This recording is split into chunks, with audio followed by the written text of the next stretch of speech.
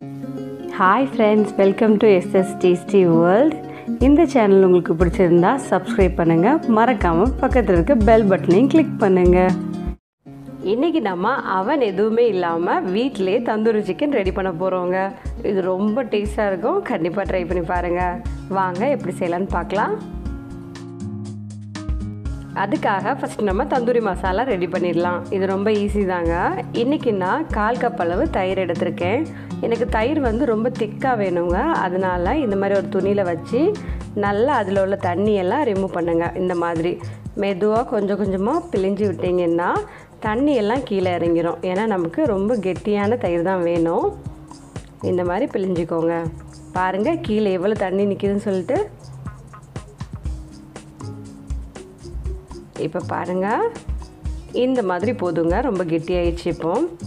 இப்போ நம்ம மசாலா ரெடி பண்ணிடலாம். இப்போ நம்ம ரெடி பண்ணி வச்சுருக்கோம்ல தயிர், அதை சேர்த்துக்கோங்க. இது கூடால இஞ்சி பூண்டு பேஸ்ட்டு 1.5 டேபிள் ஸ்பூன் போட்டுக்கோங்க.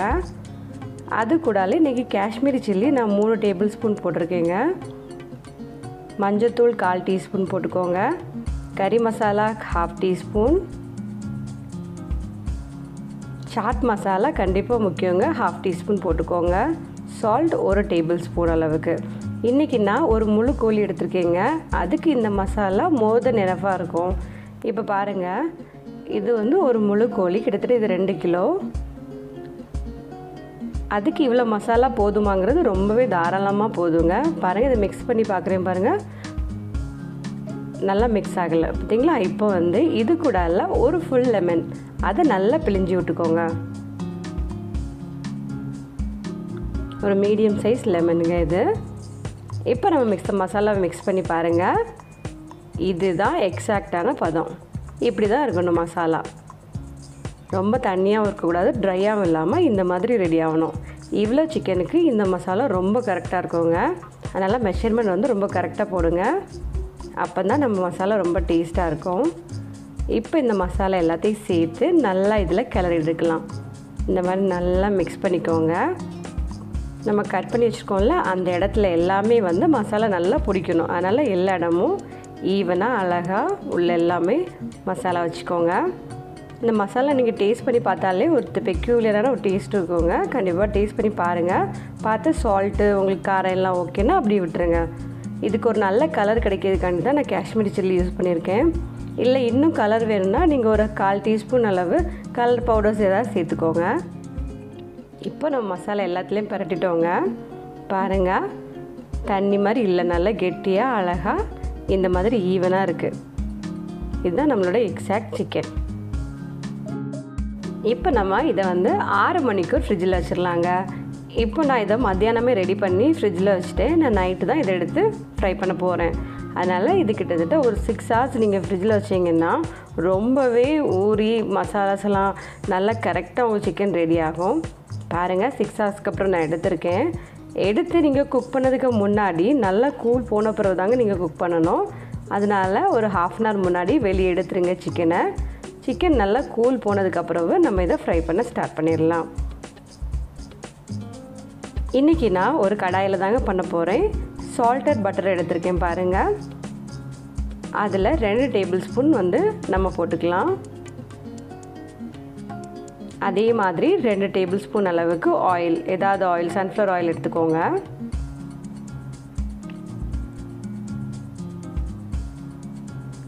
இப்போ இதில் நம்ம ரெடி பண்ணி வச்சுருக்கோம்ல சிக்கன், அதை ஃப்ரை பண்ணி போட்டுடலாம். ரொம்ப ஆயில் வேண்டாங்க. இவ்வளோ ஆயிலுங்கிறது மோர் தென் எனஃப். இவ்வளோ போதும். இப்போ நம்ம சிக்கன்லாம் வச்சிடலாம். ரொம்ப வச்சோடனே வாசனை சூப்பராக இருக்குங்க. அவ்வளோதாங்க. நம்ம இப்போ சிக்கனை நல்லா க்ளோஸ் பண்ணி குக் பண்ண வைக்கலாம். பாருங்கள் நான் ஒரே டைமில் ரெடி ஆகிறதுக்காக பக்கத்தில் இன்னொரு அடுப்புலையும் மீதி 3 பீஸ் சிக்கனை ஃப்ரை பண்ண வச்சுட்டேன் இதை மாதிரி. இப்போ நான் ஒரு 5 மினிட்ஸ்க்கு அப்புறம் மறுபடியும் ஓப்பன் பண்ணி பார்க்குறேன். பாருங்கள் இதோட பேக் சைடில் கொஞ்சம் லைட்டாக ப்ரௌனிஷ் கலர் வர ஸ்டார்ட் ஆகிருக்கு. இப்போ இன்னொரு 5 மினிட்ஸ்க்கு அப்புறம் ஓப்பன் பண்ணி பார்க்கலாம். பாருங்கள் இது சூப்பராக ரெடியாக இருக்குது. இப்போ மறுபடியும் மாற்றி போட்டு குக் பண்ண ஆரம்பிக்கலாம். அவ்வளோதாங்க. இதே மாதிரி மற்ற சிக்கனே நான் ரெடி பண்ணிகிட்ருக்கேன். பாருங்கள், நீங்கள் வந்து ஸ்டவ்வை வந்து மீடியம் ஃப்ளேமில் வச்சு குக் பண்ணுங்கள். ரொம்ப ஜாஸ்தியாகவும் ரொம்ப கம்மியாகவும் இல்லாமல் ஓரளவுக்கு மிதமான சூட்டில் வந்து இந்த மாதிரி ஃப்ரை பண்ணி எடுக்கணும்.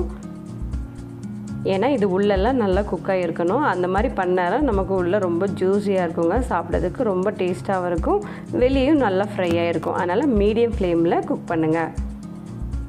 பாருங்கள், இது ஆல்மோஸ்ட் ரெடி ஆகிட்டுருக்கு. ரெடி ஆயிடுச்சு. இதனால் நான் ஃப்ரை பண்ண போடுறேன், இன்னும் கொஞ்சம் ட்ரை ஆகிறதுக்காக. இந்த டைமில் நம்ம மயோனைஸ் ரெடி பண்ணிடலாம். தந்தூரி சிக்கனுக்கு இந்த காம்பினேஷன் ரொம்ப சூப்பராக இருக்குங்க. ட்ரை பண்ணி பாருங்கள். இது ரொம்ப சிம்பிள் தான். அதுக்காக இன்றைக்கி நான் 2 முட்டை எடுத்திருக்கேன், ரூம் டெம்பரேச்சரில் உள்ள முட்டை. இது கூடால 2 பூண்டு போட்டுக்கோங்க. இப்போ இந்த முட்டையும் பூண்டையும் உங்கள் மிக்சியில் ஃபஸ்ட்டு பாயிண்ட் இருக்கும்ல, அதில் வச்சு அடிக்கணும். நீங்கள் ரொம்ப ஹையான ஸ்பீடில் அடிக்கக்கூடாது. இதெல்லாம் நல்லா மிக்ஸ் ஆகிற அளவுக்கு ஒரு பாயிண்டில் வச்சு அடித்து எடுத்தாச்சு.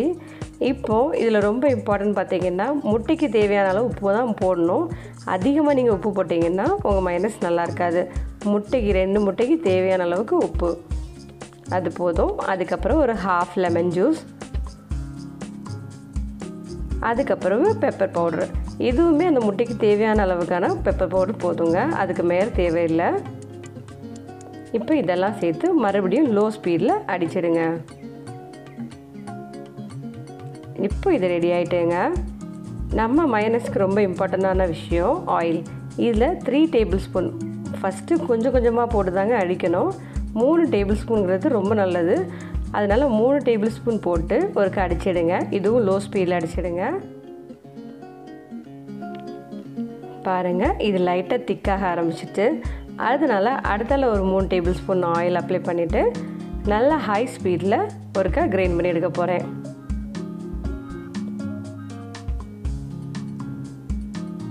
அவ்வளோதாங்க, இது ரெடி ஆகிட்டு. இதுக்கு மேலே நீங்கள் இதில் ஆயில் அப்ளை பண்ணக்கூடாது. பாருங்கள், இந்த மாதிரி இருக்கணும். இதுக்கு நம்ம கிட்டத்தட்ட 6 டேபிள் ஸ்பூனில் ரொம்ப சூப்பராக நம்மளோட எக் மயோனைஸ் ரெடி ஆகிட்டு. இது வந்து தந்தூரி சிக்கனுக்கு ரொம்ப சூப்பரான காம்பினேஷனுங்க. கண்டிப்பாக ட்ரை பண்ணி பாருங்கள். அவ்வளோதாங்க. இப்போ நம்ம சிக்கன் எப்படி இருக்குதுன்னு பார்க்கலாம்.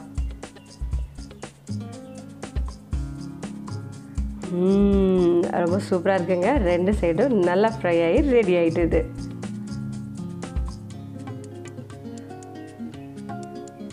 நல்லா சாஃப்டாகவும் இருக்குது.